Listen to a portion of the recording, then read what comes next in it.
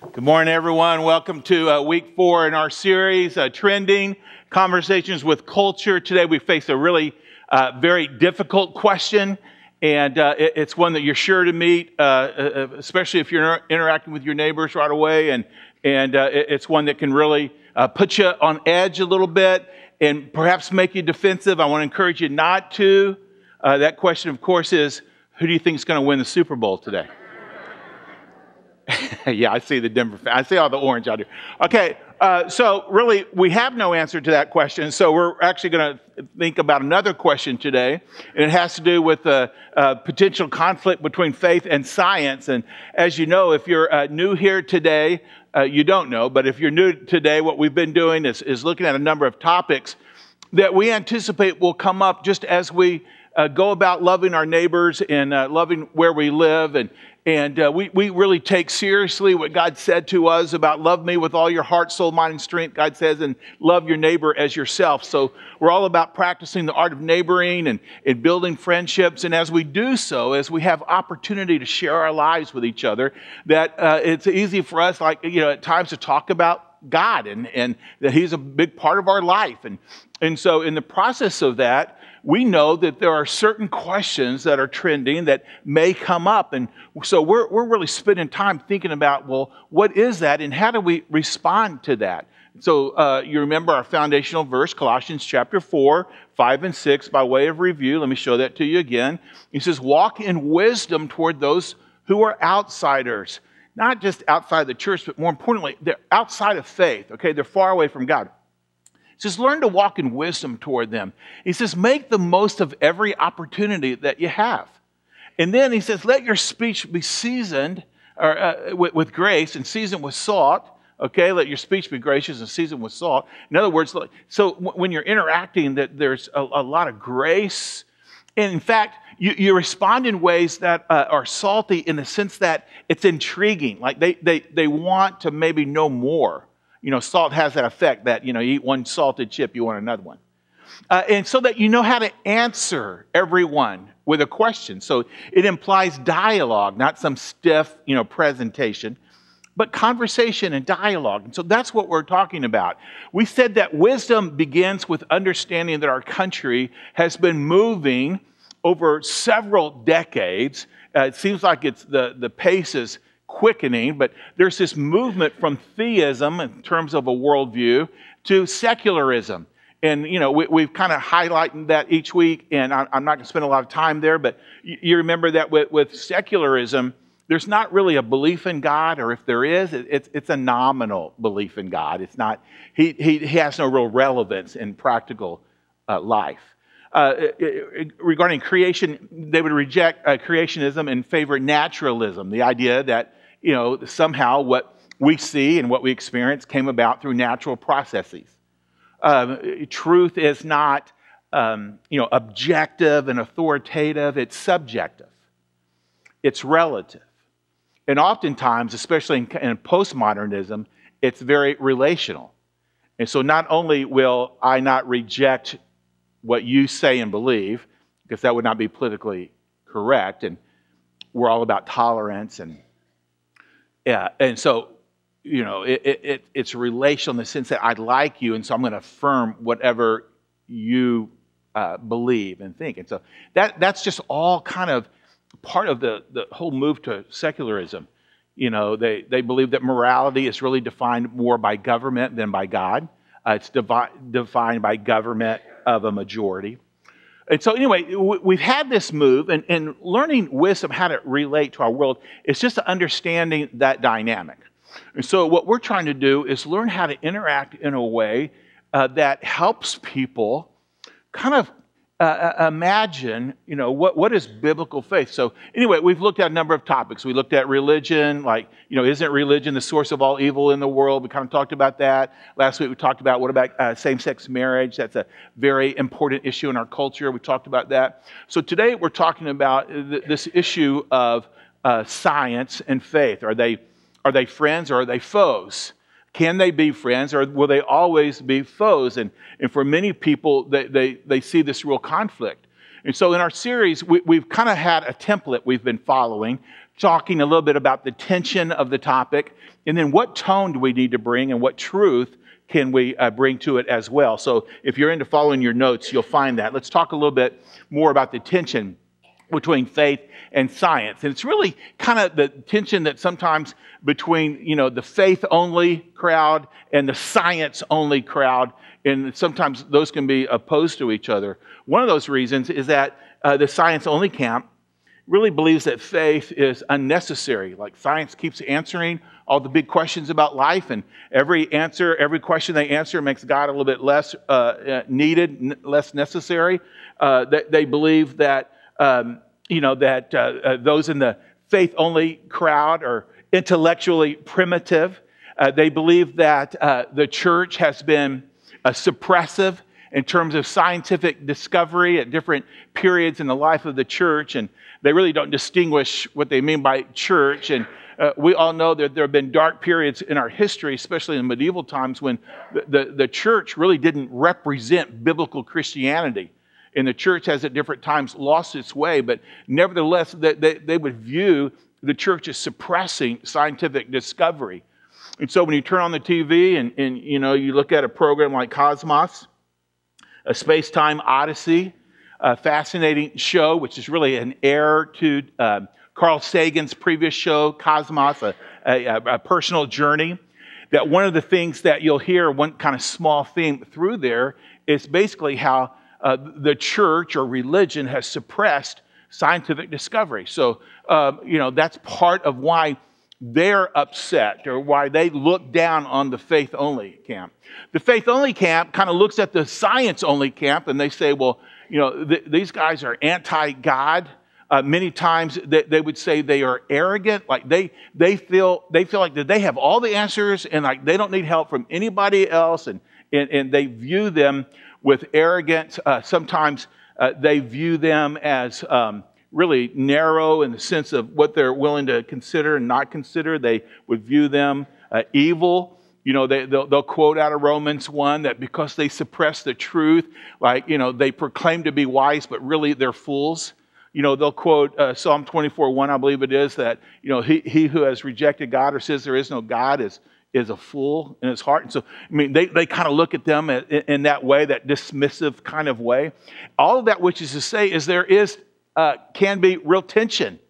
In fact, one person, Peter Atkins, a British chemist, in writing The Limitless Power of Science, says this. He says, science and religion cannot be reconciled. Religion has failed, and its failures should stand exposed. Science should be acknowledged as king. Well, there you kind of get the sense that, wow, science and faith really are foes. They really are in conflict.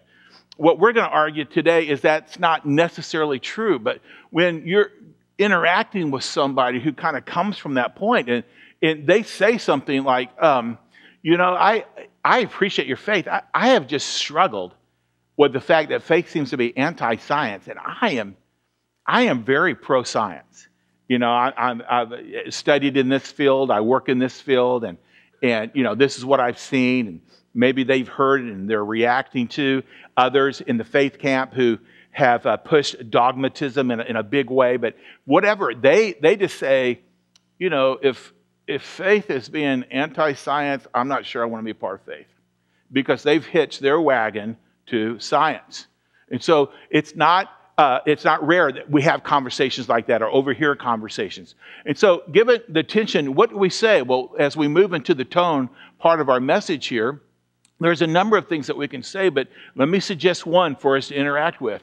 And that is simply this, where I might say, you may find it surprising that faith and science actually have a lot in common.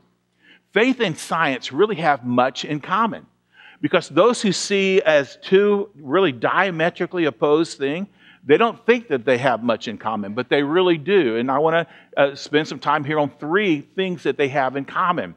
All right, number one, the first thing is that they both have a catalog of really prominent contributors, prestigious contributions. Okay, so when you go back to kind of the earliest scientific contributions, the beginning of science, that all the major players were theists. They were people who believed in a God. These are names that you recognize, like Copernicus and Kepler and Pascal and Galileo and Isaac Newton. Some of you know the name Robert Boyle, who was considered to be the father of modern chemistry, writing and studying back in the 17th century. Like when you just kind of look early on, people that really began making scientific advances, that many of them were believers or at least theists. When you jump ahead to more modern age or today's time, you've got guys like Francis Collins, who's former head of the Genome Project, author of The Language of God. You've got guys like Anthony Hewish, who was a Nobel Prize winner. Someone like Sir Gillian Prance, who's a prominent botanist. Some of these names may not be household names in your house or in mine, but in the world of science, these are names that they would recognize. Okay, these are real contributors to the area of science. And so we want to make sure that, people don't feel like that there are no believers, people who believe in God, they're a part of science. That's not true. And so obviously on the science camp, there are a number of very gifted, intelligent, brilliant people that are in that camp. And so really one of the things faith and science have in common is they both have prominent contributors to scientific advancement. A second thing that I want you to consider that they have in common is they both share a commitment to the principle of causality. They both share a commitment to the principle of causality. Now, you know what that is. That's the idea that for every effect, there is a cause. There is a cause for every effect. And so that assumption leads people into discovery. And we love it that science, as well as the world of faith, hold to that. And so when you take your child to the pediatrician, and he or she's got a high fever and then rash and stuff, like you want that doctor to be thinking, what is the cause to this effect? And so all of science, medical science comes into play where we can start identifying, like, what's the cause? And so that we can treat the cause and bring about the desired effect of healing, of restoration. When you get on that plane Monday morning to travel to your next conference, you're happy that they understand the science of, aerodynamics. And so we recognize that science makes a huge contribution. And in the area of causality, it's foundational to their whole approach to the world. In the area of faith, like we totally embrace the idea of causality. In fact, many of the people who have made scientific discovery have done so because of the assumption that God is a God of order. And He's a God of structure, and He's created natural laws and systems that He's put into place, that with that assumption, it gives you this expectation that there are going to be causes that can be discovered behind the effects in the world. And so both camps really do embrace the principle of causality. In fact, among those who would describe themselves as believers of God, it's this principle of causality that produces one of the strongest arguments for the existence of God. In other words, some of you are familiar with the cosmological argument, which basically says that the universe had a beginning. In other words, the universe is expanding, and it's expanding at a slower rate of speed, which brilliant people have, extrapolated backwards to say, okay, the universe actually had a beginning point. They have the Big Bang theory. It's this idea that the universe has not existed in steady state. So it had a beginning, and it raises the question, based on the principle of causality, how did something come from nothing? What was the cause for the something, for that effect? And so it really argues for the idea that maybe there's actually a God who didn't have a beginning, who is the cause for the effect. It's an effective argument. It's an effective clue. It's a good reason to kind of interject faith. But all of that is illustration of both camps sharing in common a commitment to the principle of causality. So they have that in common. They have people on both sides making major advancements. A third thing that I would just say is that they both share some concern about philosophical presuppositions. They both share a concern about, ideological convictions that people in both camps kind of bring to whatever issue is being studied under, in the science lab or whatever. You can call them philosophical convictions or presuppositions.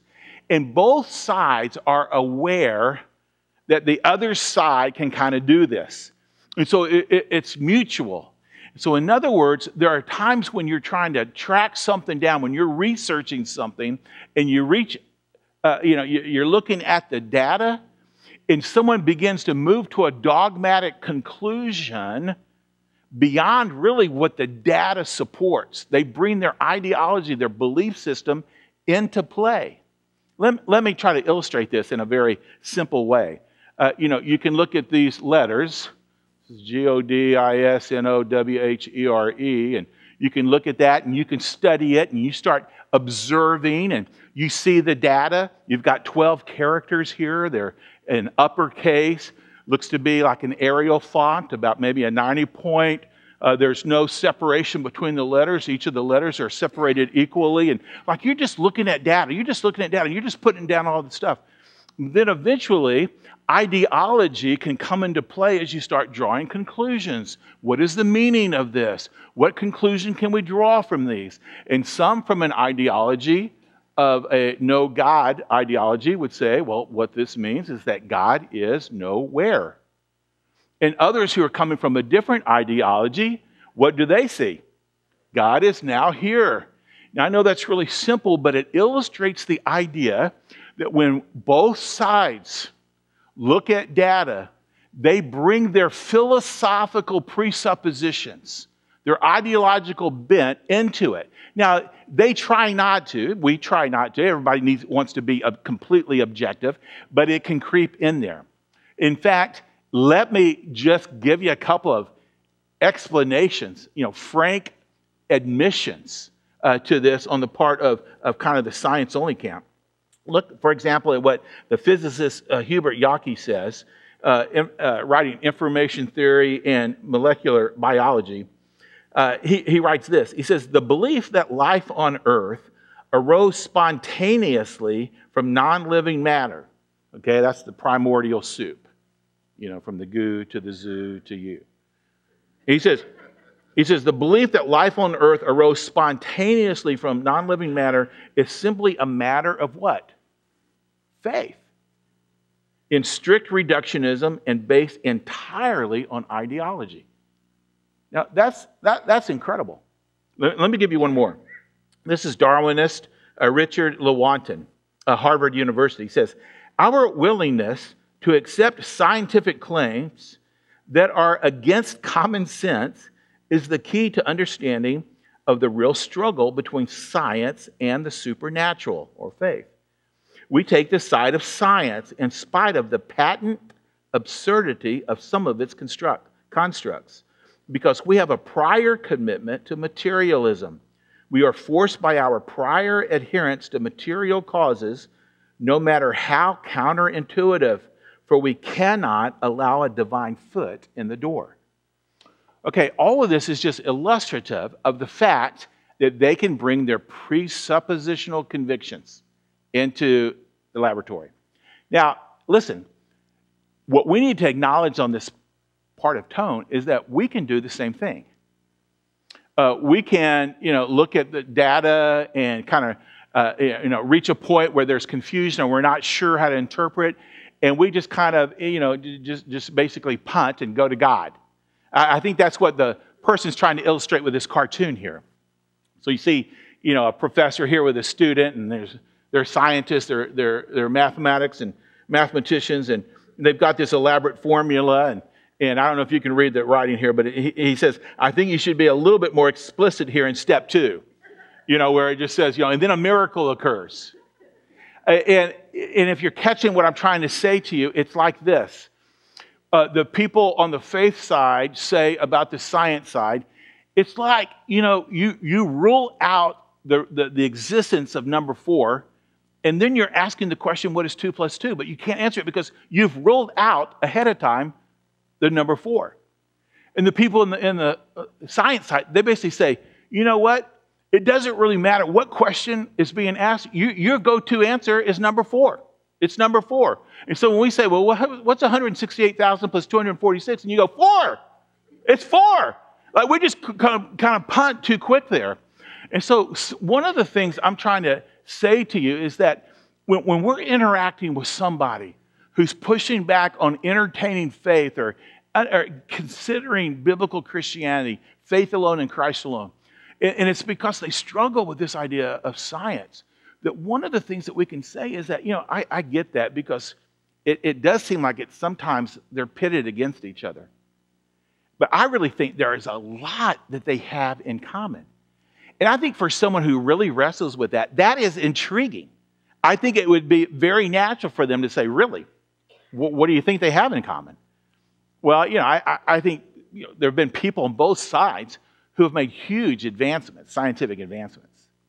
And also, I think that one of the biggest things kind of underlying science that faith embraces as well as this principle of causality, I think that's huge. And you can talk about, like, they share that. And then as well as the idea that I think both sides recognize that if they're intellectually honest, that both sides are guilty at times of really bringing their ideology into the laboratory. They develop a dogmatism that really goes beyond the data.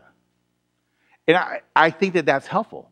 Then, of course, that just kind of moves us to, well, what would be the truth? Like, what are some things that we might share that would be helpful to the degree that they're interested and willing to go forward and have more discussion? So as we move to the third part of our message here, I want to invite you to open your Bible and turn with me to 1 Corinthians chapter 15. 1 Corinthians chapter 15. And as you turn there, what I want to do here is, say faith and science actually can be complementary is kind of the word you want to fill in here. That in this next section of the message, I really want to kind of bring us to the point where we can say with confidence that faith and science can be complementary. They can be friends. They don't have to be pursued or perceived as foes. And one of the things I want us to think about here is to recognize that there are some limits to science. There's some boundaries, if you will. What are the boundaries of science? And as we come to chapter 15 of 1 Corinthians, God is speaking through the Apostle Paul, and he's talking about the very important issue of life after death. He's talking about the crucial issue of, is there something about man, an immaterial part of man, call it, his soul, call it this ongoing consciousness that survives the death of the body. And Paul's talking about that in here. And what's interesting is that when you think of from a science perspective, science is really built on the assumption of materialism. And, by that, we don't mean that they, are looking for riches and possessions. We're using materialism in a philosophical term, that they believe that all reality can be defined and limited to the 5 senses, that which we can hear and see and taste and touch and smell. And so science is incredibly valuable in what it contributes in the physical realm, like kind of within that idea. But there are issues like what we're talking about here, about the consciousness, the soul of man that survives the death of the body, the idea of life after death. And so as we look at 1 Corinthians 15, we don't have time to look at this whole chapter, but let me point you to verse 50. I want you to just see how God is affirming both the, something about man that survives the death of the body and about heaven and about hell and about afterlife. He says, I tell you this, brothers, verse 50, that flesh and blood, he's talking about our body, isn't he? He says, flesh and blood cannot inherit the kingdom of God. Let's just understand that for this purposes as heaven, okay? So that flesh and blood cannot inherit the kingdom of God, nor does the perishable inherit the imperishable. Behold, I tell you a mystery. We shall not all sleep. Sleep here is a euphemism for death.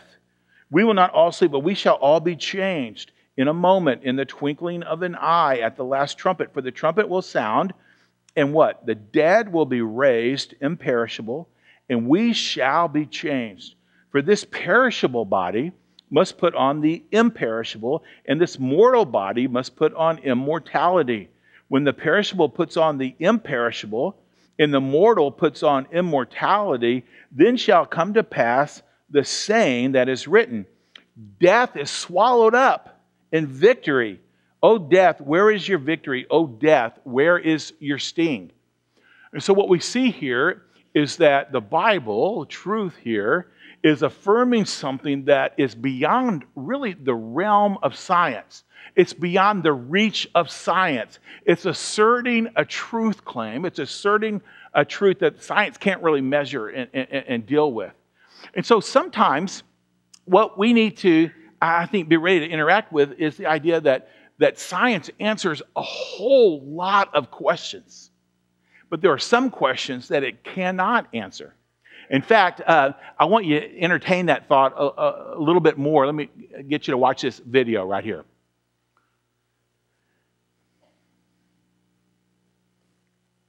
There's a whole bunch of natural phenomenon that religious people used to just attribute to God.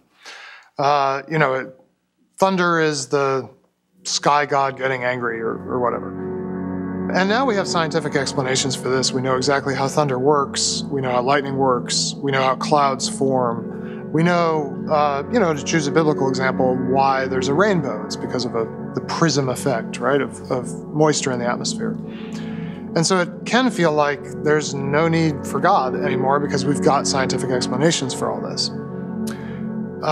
However, there's a whole bunch of questions science has opened up that actually didn't exist in pre-modern times or pre-scientific times that are even harder to answer than why is there thunder or why is there a rainbow? And that's a question like, for example, why does the universe have a beginning? Because for a long time, in the kind of early modern era, people just assumed it was steady state. The universe had always been there. So there was no need for a creator because you didn't have a beginning. And then you get the prediction of the Big Bang, that there actually was a beginning, and then you get experimental confirmation of the Big Bang through the background radiation and so forth. And you realize now we have to explain why there's something rather than nothing. And that is not there is no scientific answer to that. There's a scientific answer to why is the sky blue or why is there thunder, but you can't form a scientific question about why there's something rather than nothing. Science can't get there. Another one is consciousness. Human beings are aware of ourselves, and other creatures even seem to have a little bit of this, awareness. And we're in the world asking questions of the meaning of the world. And we do things like mathematics, right? We start doing math, and we find out that the math that somebody cooked up on a blackboard or in a notebook somewhere connects to the way the universe actually works. Why in the world does math work? Why do we have the kinds of brains that can come up with math that actually describes the universe? That is not a scientific question, but it's a question that we only have now because we see how well math works for explaining the world. So in that sense, I think there are some questions that have been answered and that we don't need religion to sort of answer at a physical level. But then there are other questions raised by science that now there's no way to answer them as scientists. We have to have a philosophical or a theological answer to them. And so in a way, it's just the questions that have changed, and in many ways it's gotten harder not to believe that there's some kind of rationality, some kind of purpose, some kind of consciousness cosmically that corresponds to what we see around us in human beings and in the world that we've been given. Okay, so I appreciate what he's saying. One of the things that I hope that you're hearing today is how valuable science is and how much we should embrace the contributions of science. But in doing that, we also recognize, and I think this is a helpful point in interaction with our neighbors, it's that there are some limits that science Science can't speak to some of the issues, and some of actually big issues, big issues in life, because of their limits, their kind of boundaries of materialism kind of keeps them from looking at that. So, that's one of the things that might be some of the boundaries with science. Let me give you one more. That in addition to kind of their materialistic frame in which they operate, in addition to materialism is their methodology. And so we all know from as far back as 8th grade science, right, that, the empirical scientific method, that like how does science go about proving or validating its theories? Well, it's two things. It's observation and repetition. Those are the two real building blocks in terms of methodology for science. And so when you take those things, you recognize that given that, they have made incredible discoveries and contributions, but that methodology doesn't work on other issues. Let me give you an example, like history. Like when it comes to proving something that has happened in history, or maybe there's some truth claim of a historical nature, that you can't observe that and repeat it in a laboratory. And so science, it's just set up in terms of their methodology, really, really good, but it's limited in terms of what they can do. And so when you think about these issues about, is there life after death? Is there a resurrection? Is there something within man that's not material? It's immaterial. Call it the soul, that it survives. Okay, when it comes to those questions, they can't really speak to that. It's outside of materialism, outside of methodology. But it's fair for them to go, well, what about faith? Okay, so faith claims that there is something about man that survives, and there is an afterlife. And they would go so far as to say there is a heaven and a hell and all of that. But what basis does faith have for saying that? Which is a really, really good question, a very, very fair question. And so what we would say at this point in terms of trying to present truth is say, well, even in this very chapter about resurrection, if you flip backwards to the very first of the chapter, is that what God presents to us is that there is a resurrection. And the reason why we know that to be true is because historically we have evidence that God himself, the Son, God the Son, Jesus Christ, was resurrected. And of course, those coming from a scientific frame of mind, understandably, are going to kind of go, what? Like, yeah, I've heard that. I heard the whole Easter deal. But you believe that? Well, when it comes to validating historical claims, there are some universally established criteria by which historical claims are judged. Every time you pick up and read a biography in history, Ted Roosevelt or Andrew Jackson, John Adams, like whatever it is, like the history, the authors, they have to validate what they claim to be true. And so when you come to the first part of this chapter, what you find is that our basis for faith is the claim of the resurrection of Jesus. And how would we validate that? Well, watch what God says to us in verse 3.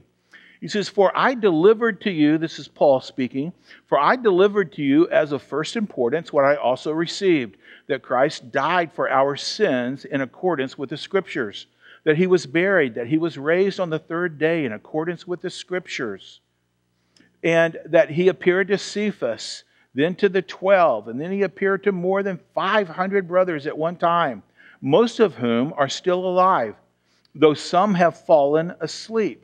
And then he appeared to James, and then to all the apostles. Last of all, as to one untimely born, he appeared also to me.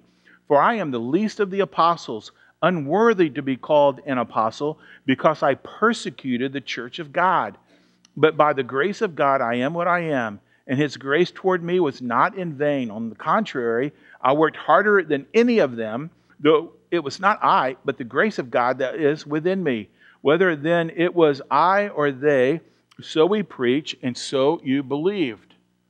So if we take just a couple of minutes to break down what Paul is saying, he's saying, like, how in the world, like, what basis would we have? Are there any reasons? You can't remove faith, but are there any clues? Are there any reasons why we would actually believe that Jesus was raised, with the implication that we can be raised from the dead. Well, first of all, you'll notice here that he says there are credible witnesses. There are credible witnesses.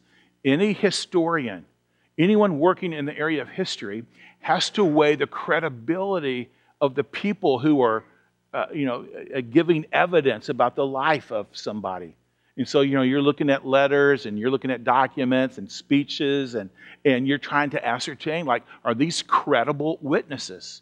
And so when you look at the ones here, he talks about these apostles. And first of all, you need to know about regarding credibility is that they are eyewitnesses and they are early witnesses.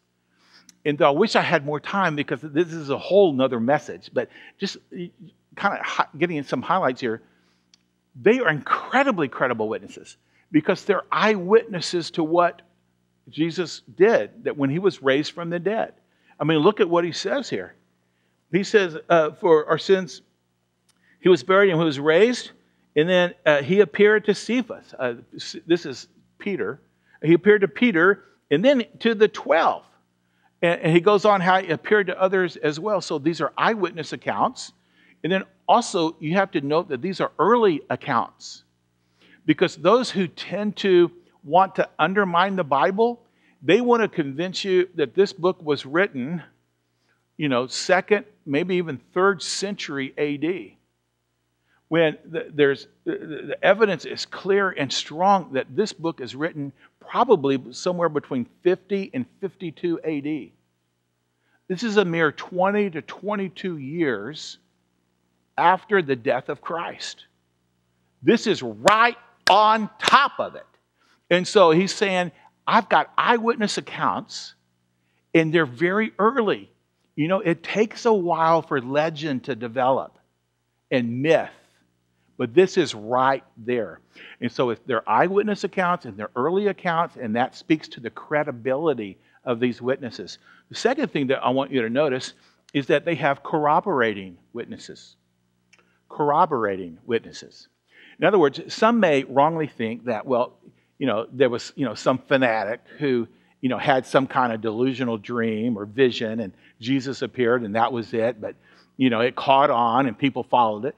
No, it's not just one person who claims that they saw him. As I continue reading, it says that he appeared to Cephas in verse 5, and then to the 12. Okay, so now you have 13 people on at least 2 different occasions. If you go into the gospel, it's actually more than 2 before all 12 see him. But nevertheless, 13 people in 2 occasions. And then it says, and then he appeared to more than 500 brothers at one time. And so what he says here is that, okay, if this was just a delusion, can we really expect that 513 people all had the same delusion? And then, if this wasn't solid enough, he goes on to say, 500 people, and most of whom are still alive. Though some have fallen asleep. There have been some who have died. But the vast majority are still alive. Implication, you don't believe me? Go talk to them. You see, if you tell me that one day in September of 2001, that 2 planes hit the 2 towers and knocked them down, and I said, that's ridiculous. There's no way I believe that. No, it happened. We have video footage of it. You can develop anything. You can Photoshop anything. All right? There were a lot of people who saw it. Go talk to them. You see, they're still alive. A day will come when no one will be alive who saw it. But the point is now, go to stinking New York and talk to people and interview them. And so what he's saying here is that not only do you have these very credible witnesses, eyewitness, early witnesses, but you have these large number of corroborating witnesses. And most of them, they're available for you to go and interview. Go talk to this person, hear their story, and go talk to this person, compare the notes, and what you're going to find is this is a genuine historical fact. And if that wasn't enough, let me give you one more. Paul goes on talking, and he says, last of all, as to one untimely born, since Paul, remember, wasn't one of the original 12 disciples that he actually saw the resurrection of Christ a few years later, not many years, but a few years later on the road to Damascus. He was a Pharisee at the time, which he talks about here, who was actually trying to end the church. He was persecuting those who claimed that Jesus was resurrected. And he says, last of all, as to one untimely born, he appeared also to me. He says, I'm the least of the apostles, unworthy to be called an apostle, because I persecuted the church of God. But by the grace of God, I am what I am, and his grace toward me was not in vain. In other words, he's saying, the third line of evidence here is that I am a changed person. Changed witnesses. Like, who can account or explain, cause and effect? What is the cause for him having such a major turnaround to go from arresting and beating and contributing to the martyrdom, like, for example, Stephen, the death of these believers, to being the most prominent promoter of Jesus Christ? Others of you who know the gospel stories well, you know that the followers of Jesus at the time of his arrest, as John alluded to during the prayer time this morning, like they all ran away from Jesus. They were scared to death of suffering the same fate as Jesus. But then 3 days later, Jesus appears to them. And in a very short number of days, they're out in the streets of Jerusalem, proclaiming to the very people who killed Jesus. They are in their face, saying that this Jesus is the one whom you crucified, but God raised him up from the dead. And the radical change in Paul's life and in the other apostles, again, gives further evidence of the reality of the resurrection of Christ. And so, there are some issues, like we're talking about, that science, as valuable as it is, it just cannot speak into. And then regarding these historical issues, it claims that the Word of God itself, when we come and we look at those using the universally accepted standards for evaluating credible testimony, and you look at what we find here, incredible evidence for believing the resurrection of Christ and all of its implications for life after death and all of those. So, if you're interacting with someone who's very, very, very pro-science, and because of that, somewhat skeptical about faith, I think there's much we can say. And may we never just dissolve into science bashing. And in the face of faith bashing, we can simply say, listen, faith and science actually have much in common. And they can be very complementary. There's some things that science speaks to really well and some that they can't. Let me give you an example. That's where we want to go. Would you just do me a favor and bow your head and close your eyes if that's helpful to you? I just want to give you a chance. If you're here today, and maybe you have been one of those who, your religion has really been science. Maybe you've would have never put it together that way or articulated it that way, but your hope is in science and technology.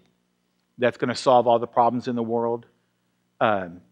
You believe that science disproves the existence of God, and perhaps today you've heard something that might give you pause in that and reason to reconsider.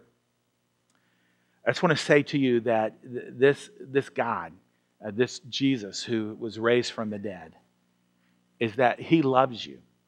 And the reason why he had to rise from the dead is that he died. He was crucified. And the Bible tells us that the reason why he died was as a payment for our sins. That he was perfect and without sin. And so he went as our completely unblemished sacrifice in our place. That he took the rap for us. He was our substitute. That Jesus died for us. That as God who loves us found the only way to pardon us.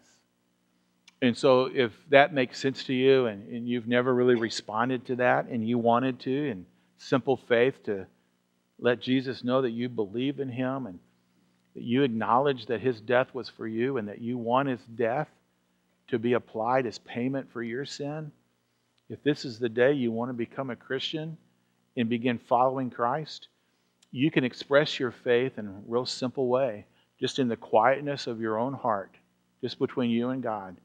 Right now you can simply say, God, I believe in Jesus. I believe that as your son, that he died on the cross to pay for my sins. And I believe you raised him from the dead as proof. And I want him to be my Savior. Jesus, I want you to be in my life. And I want to follow you. And if that's the prayer of your heart, the Bible says that at that moment that your whole eternal destiny changes addresses.